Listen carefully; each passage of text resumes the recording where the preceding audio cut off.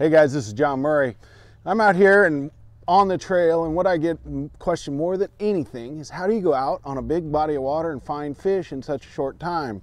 And usually most of us have a certain rhythm to do that with, and mine really involves locating them first. It's a couple step process. First thing I love is a whopper plopper. This is the new 110 whopper plopper. Man, that thing has the right noise, right size to cast a mile and catch them. So that's a number one thing. It'll catch them and draw them. Number two is match the hatch. What's in your lake? Well, the lake I'm fishing right now has perch in it, so I got a perch color. If you have shad, get a shad color. It's real simple. Match the hatch. The third thing is conditions. Okay, I'm out here fishing and it's calm or just slightly choppy.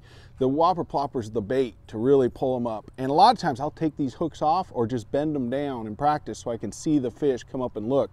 And maybe the bait's not the exact thing to catch them with, but you're gonna find out where they live. That's a key component when you're fishing the whopper plopper. The next thing is, if you get on those days that I seem to get on where it's all windy and nasty, that's when you want to drop down in the water column. And that's when I go to the old trusty S-Waver. And the S-Waver by River to Sea is just a fish attracting fool. This thing will attract them whatever. And again, same process. Match the hatch, get the right bait, and match the size. I'm up north, there's a lot of smaller bait fish, so I got the smaller size. You can upsize to the 200 if you're on a southern reservoir with big carp and stuff.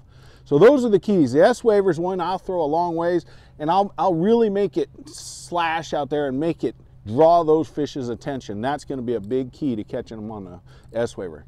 Cover a lot of water, go in a cove, go out on a point, cover water, let the fish show, come back, you'll catch them every time, and you'll let them show you where they are.